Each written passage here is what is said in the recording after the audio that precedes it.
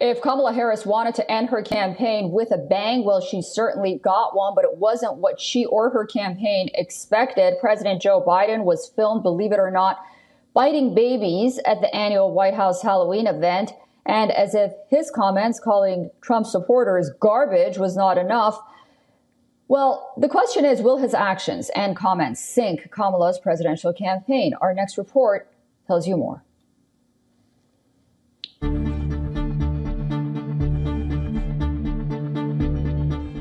President Joe Biden's Dracula moment at the White House Halloween party is making quite a splash on the internet. If the mic wasn't enough to expose his gaffes, his actions are certainly speaking louder than words since he dropped out of the US presidential race. Though he playfully bit a child dressed up as a chicken on Halloween, it certainly kicked up something of a storm. President Biden was also photographed sucking the foot of another baby at the same event, with critics now demanding he be kept far away from little children. And then there's his garbage controversy that snowballs on, to the point where it's threatening Kamala Harris's bid for the White House. I've lived the promise of America. While taking on remarks made by comedian Tony Hinchcliffe, who called Puerto Rico a floating island of garbage at Trump's Madison Square event, Biden ended up saying that the only garbage he sees floating around was Trump's supporters. Just the other day, a speaker at his rally called Puerto Rico a floating island of garbage. The only garbage I see floating out there is his supporters. Though Biden and the White House tried a clean-up job, the damage had been done. Seizing the moment, Donald Trump boarded a garbage truck that helmed his Make America Great slogan upon arriving in Green Bay, Wisconsin. Wearing a bright construction vest, he was all knives out, sharpening his attack on Biden. I have to begin by saying 250 million Americans are not garbage. As the November 5th election nears, the big question is, whose garbage will the American voters dump? Many analysts have come to predict a 2016-like freefall for the Democrats post-Garbagegate. Hillary Clinton had lost to Trump then for using the phrase basket of deplorables to describe half of Trump's supporters, damaging her chances. You could put half of Trump's supporters into what I call the basket of deplorables. The racist, sexist, homophobic, xenophobic, Islamophobic, you name it. And unfortunately, there are people like that. It remains to be seen if Biden's gaffe has thrown the Democrats into the same shifting mire and handed Trump victory on a platter. It's the last lap before the big exam day as they throw it all in. The stakes couldn't be higher. Bureau Report, WION World as One.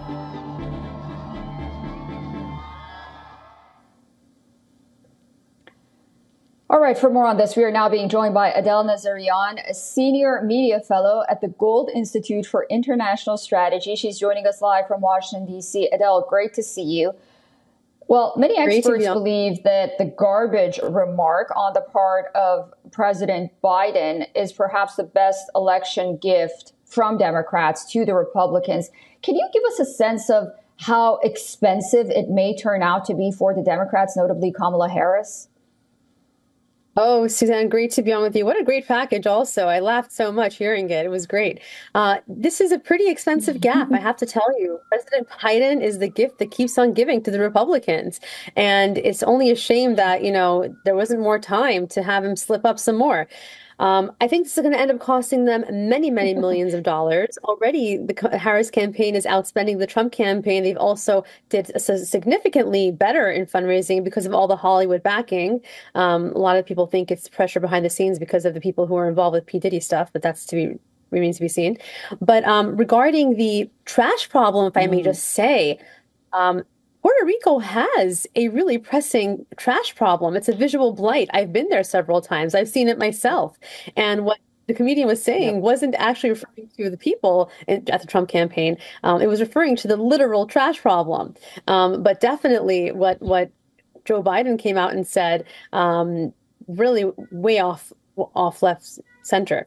And it will end up, as you said, as you asked, rather, costing the Kamala Harris campaign a pretty penny.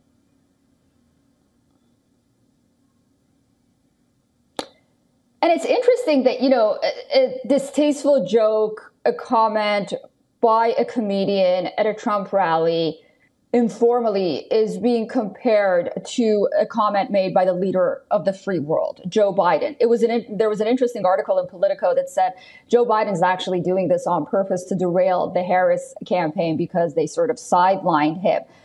That's one theory. But ultimately, what impact do you think this controversy would have on the election, particularly among Latino voters? It's highly possible subconsciously. I can say this. When it comes to the Cuban American diaspora, in the bag, Trump supporters all the way. When it comes to the Puerto Rican diaspora voters, they are a bit more divided. They always have been. The Democrats like to push this whole, ethnic kind of, race baiting people when in fact the Republicans don't like to do that. But that's the reason why a lot of the Puerto Rican population is kind of divided amongst Trump and Republican and Democratic supporters. I think ultimately, though, that what will end up happening is, it may have the misinformation that's being spread on social media from Harris and supporters and Democrats in general has been abominable. They're basically going on and trying to say that Trump is the one who is, by not, by allowing for the comedian to make that comment, that he's gone ahead and actually directly, disparaged Puerto Ricans, when first of all, Puerto Ricans weren't being disparaged. Literally, as I said before, Puerto Rico has a trash problem. But I think what's going on here is the political correctness has once again been a weapon. It's become a weapon used against everyday people and a weapon, a tool of mass misinformation. So I definitely think that maybe this will help Harris because of the misinformation. She's been campaigning in a Puerto Rican diner, I think it was just today, or yesterday. And so she's going to, pick up a few points there. But ultimately, I don't think it's going to be enough to derail a Trump presidency if it's meant to happen. Not at all. Yeah. And it was very impressive to see the former president last night giving a shout out to sanitation workers across the country as well while wearing the uniform. It's such an interesting campaign season, Adele. I'm sure you agree. We'll be watching very closely, and I love talking to you about it. Thanks for joining us. Likewise. Thank you.